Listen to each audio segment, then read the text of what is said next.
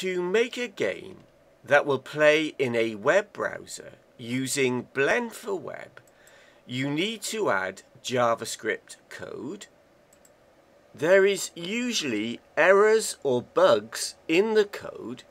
In this tutorial, I'll show you how to display the web console here in Firefox web browser and also in Chrome web browser. The console displays messages, including warnings and error messages, that help a programmer remove errors or debug the program. I'll also show you how you can add code so that you can write to the console yourself.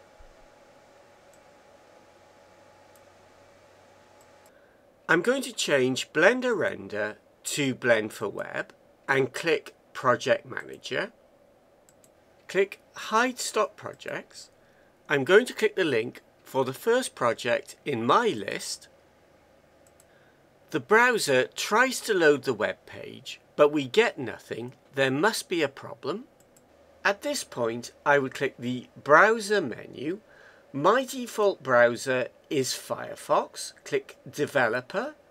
Click Web Console. We get two messages in the console window. The messages are color-coded. Orange is for JavaScript exceptions. To do the same in Google Chrome browser, I'm going to copy the web address, go into Chrome and paste and go. Click the Chrome menu, hover over More Tools and click Developer Tools. Clicking on the Developer Tools menu, you can choose where to dock the console window. I'm going to dock it to the bottom. Looking at the error message, it says that a module is missing. Some error messages are very useful, some are not so useful. I recognize this error message. It is due to a Blend4Web update, and it means that my HTML file needs updating. Go back to Project Manager and click the Check Modules link. Click Update Modules and back to Projects. Now clicking the link for the web page, the 3D scene loads. There are no JavaScript exceptions. The web console contains a series of Blend4Web log messages that trace through the process of using WebGL to render the scene.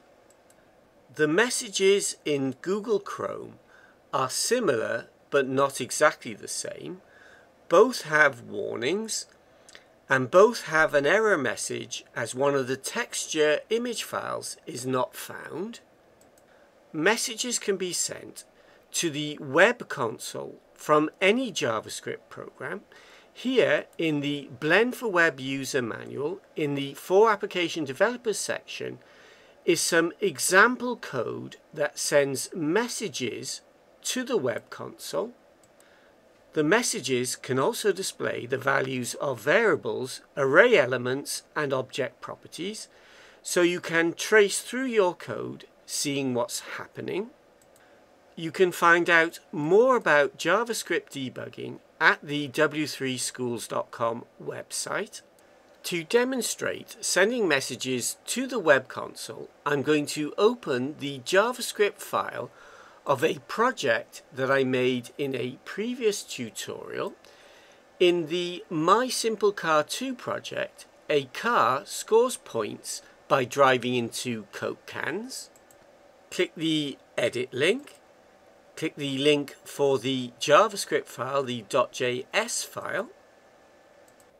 Tracing through the code, once the 3D scene has loaded, the load callback function is called and you place your code here. There is a console log line here which I'm going to copy. The first test that I'm going to do is to make sure that the create collision sensors function is called. Scroll down and place the console log line just inside the function. I should make the message more meaningful, but this is just a quick demo. Save the changes and back to projects. Now when we load the scene and display the web console, we should see the message. I have jumped ahead and added another console log line to the code, this time in the impact callback function, which is called when the car collides with a can.